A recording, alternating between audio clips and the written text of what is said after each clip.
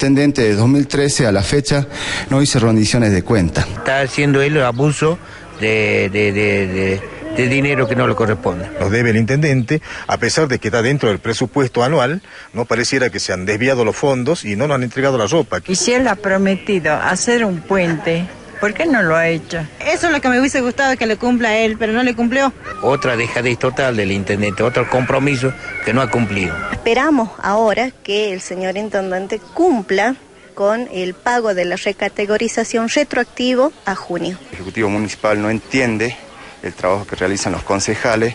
Hoy por hoy el intendente, quien es el intendente ya con mandato cumplido, no puede haber sido electo una vez más, ¿no?